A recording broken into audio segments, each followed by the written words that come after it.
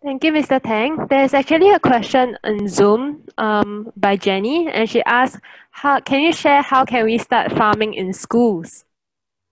Oh, in school, well, you have to go there to see the site first, and then you have to see the locations, because school grounds, there are buildings, and buildings will create shade, and growing plants usually we need a lot of sun, right? So the sun path, the blocking by the buildings, and then you have to check the soil, you have to check the surrounding, you have to check the vegetations already there, and if nearby there are some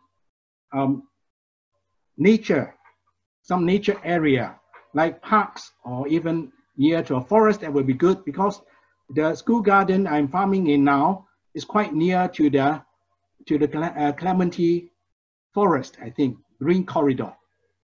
So the garden is benefiting a lot from that. Yes, especially now there's less traffic, less machine noise. So I get more urban wildlife coming to the garden. I see more birds, more insects, and so on. And one more thing is that, well, you have to work closely with the school management, because, well, any green spaces, they would engage contracted workers to mow the grass, to apply pesticides, and then mosquito foggings. You have to work with all these people so that they would avoid fogging or applying pesticides to the garden. Yeah, I have a lot of experience to share on this. Like fogging, I have been trying so hard to ask them not to fog near the garden area. Before I did that, after the fog, I actually went to check. I see dead bodies of dragonflies and beetles on the grass. So they are killing all these insects before they kill any mosquitoes. Yes. So which other questions to? Huni has a question. She asks, how do you think we can meet the 30 by 30 goal? Oh, wow. I don't know. Well, 30 by 30 goal, the 30% of the vegetables and of the food that we eat, well, they have the industrial farming happening in Lim Chu Kang area. So that would maybe they would supply the bulk of this 30%. And then I was hoping that maybe up to 10%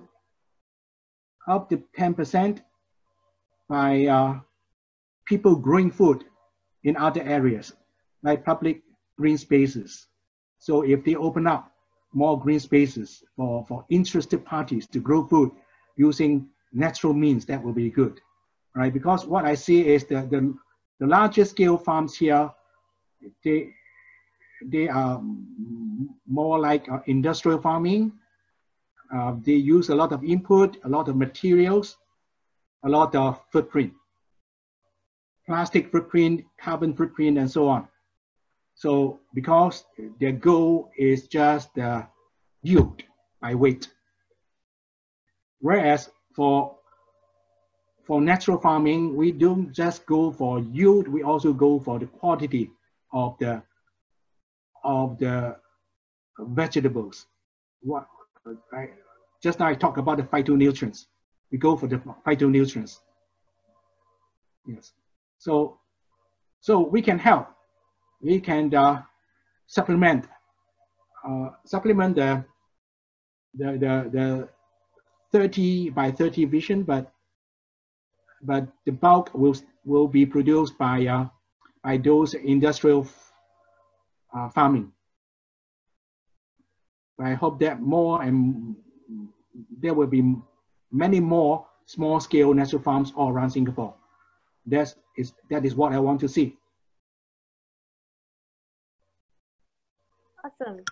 Now we have one more question on the pigeonhole by Ting Ting. She asks, she wonders how it might be possible for us to incorporate growing food as part of the curriculum in our primary schools. Yeah, I think this is a very good idea because I have seen some good examples, like from Japan especially. Yes. So, and when I am gardening, farming in the school garden, and the classroom is just about 20 meters from the garden, and sometimes I could hear the teacher teach lessons on the environment, geography, and biology. So I was thinking to myself that here, just outside the classroom, we have a garden. You can see the real thing. You can see the insects. You can see the flowers.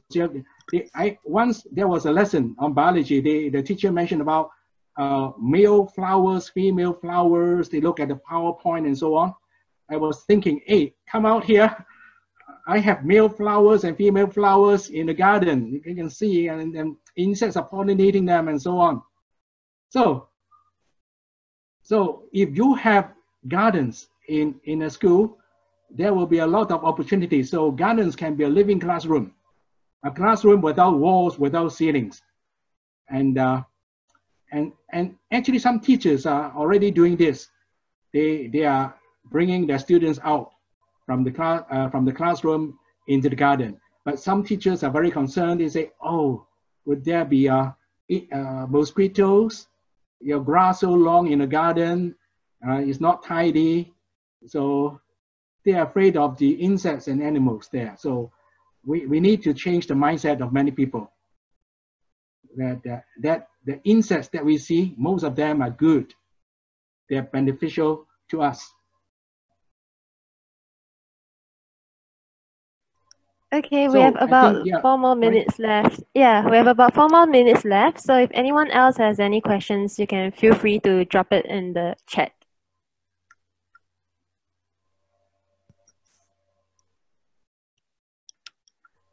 For those who are unaware, Mr. Tang is actually our lead grower at the Biodiverse Edible Garden at JCP, Jurong Central Park. Yeah, so JCP Garden, that garden is actually an initiative started by Foodscape Collective and also with like the residents around JCP. Yeah, so it's really like an experiment, and it has been amazing to see how it has grown over the last few months. Yeah, maybe Mr. Tang, you want to share a bit about JCP? Oh, yes. One more advantage of growing food is that we use a lot of kitchen scraps, food waste, and so on. Like the garden in the school I'm helping in now, the size is about one basketball court, and I estimate that I can take in about 50 kg of food scraps every day. So, and these food scraps will be returned to soil to feed the soil organisms. And some of this, you know, food is carbon. All right, there's a lot of carbon in food, and so the food waste, the food scraps, if we just burn it, it will become CO2 again in the air. All right, so it's not helping. So if we return to soil, some of the carbon can remain in the soil.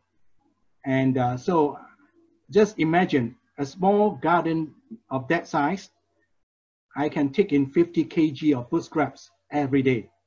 Imagine that if there are 1,000 of these small gardens all around Singapore, we can help to reduce a lot of food waste being sent to the incinerator.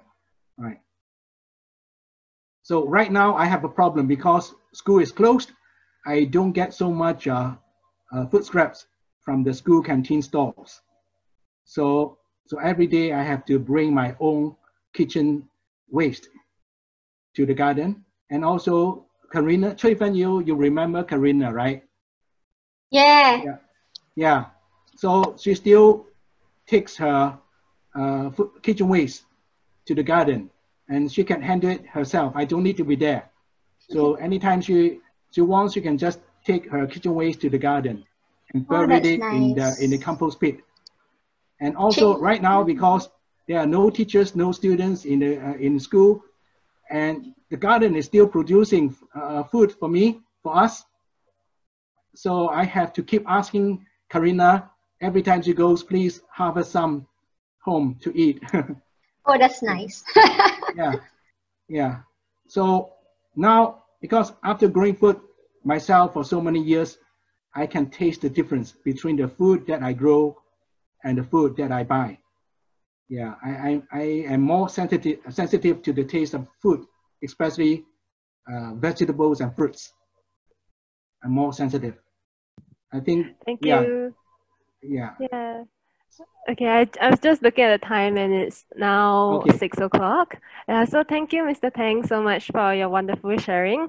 I think Mr. Tang is really a living example of how we can increase our handprints in this planet, yeah, rather than just decreasing our footprints. Yeah. Yes. Okay, last but not So least. many people contribute increasing our handprint through growing food, through farming. That would help pulling excess carbon from the air and store it into the soil. When carbon is in the soil existing as humus, it will make the soil fertile. And this is what we need to do, right? If this happens all around the world, we still have hope. Although the CO2 level is still going up. Today is 416, still going up. Yeah, so we need not only to flatten the curve, we need to crush it back to maybe 300. Yeah. Yeah, really agree about that. Yeah.